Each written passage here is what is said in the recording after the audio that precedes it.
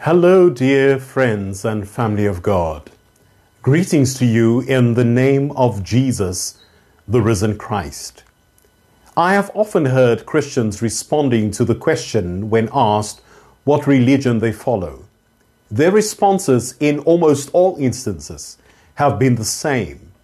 I do not follow a religion. I have a relationship with the Lord. It is not about a religion, it's about a relationship, they would say.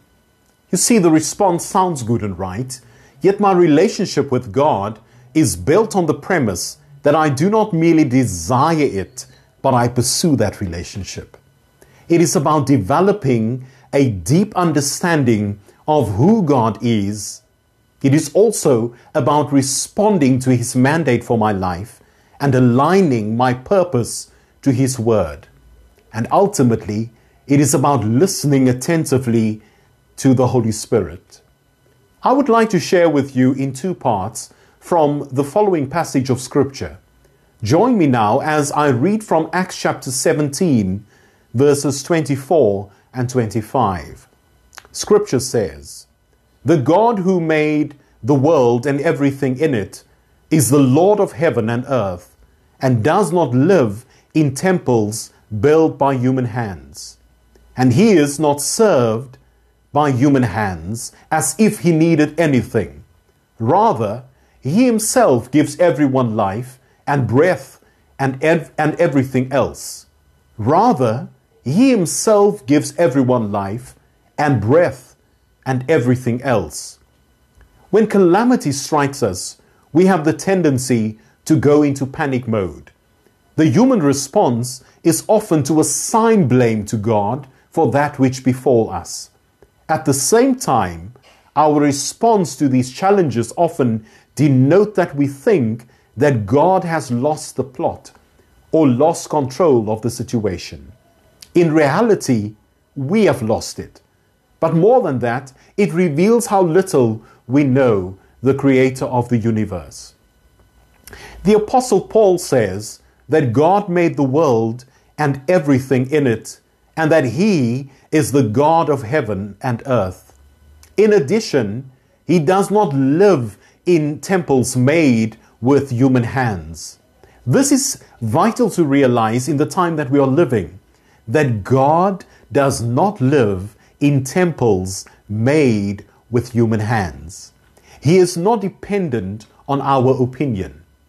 Moreover, He is not served by human hands as if He needs anything.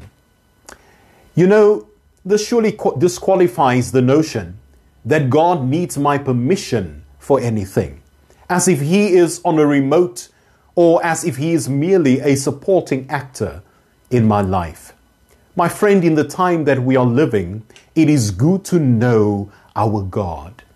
I am reminded of Scripture in Habakkuk 2, verse 14, when it says, "For the earth will be filled with the knowledge of the glory of the Lord as the waters cover the sea." What a blessed assurance that is, that even now God's plan is operating in this world. Reflect on that for a moment. The earth will be filled with the knowledge of the glory of God as the waters cover the sea. But you see, often we think that God's plan simply has to work out the way we have decided in our minds. 2 Corinthians 4 verse 16 says, "Therefore we do not lose heart, though outwardly we are wasting away, yet inwardly we are being renewed day by day." Oh, that is so powerful.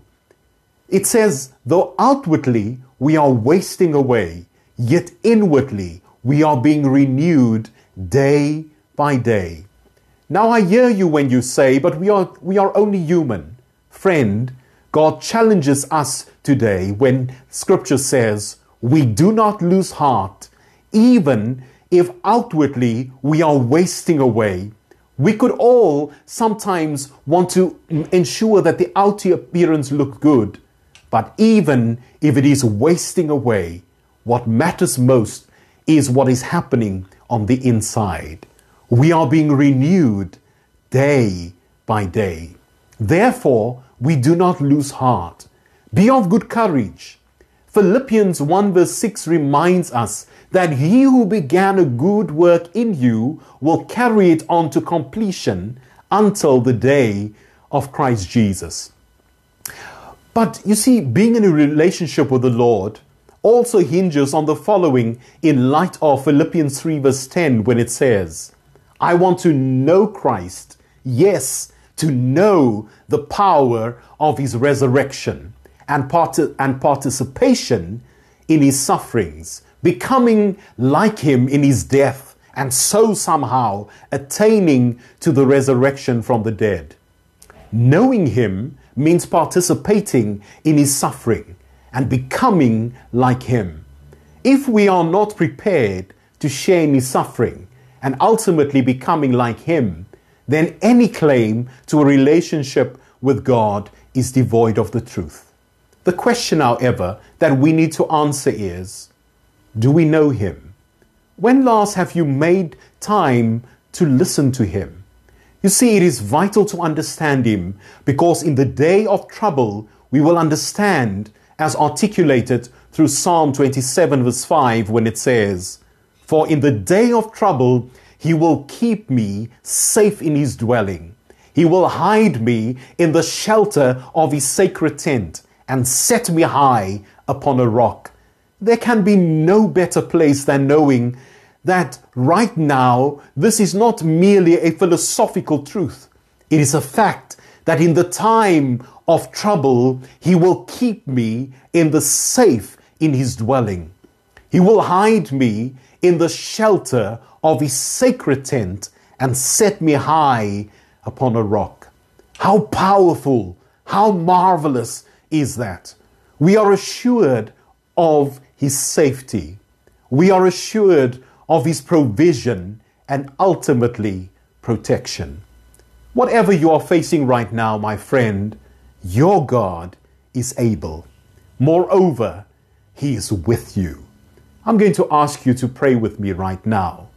Father, in Jesus' name, we thank you for your word. There are so many who fear the terror by night and the arrow by day. But our hope, Lord, is in you. We thank you that you are God, and we profess that we are your children.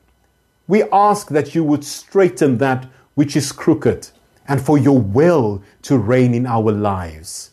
Yet, Lord, though outwardly we are wasting away, we thank you that on the inside we are renewed day by day. Lord, we thank you for that, and we give you praise, and we thank you in Jesus' name. Amen.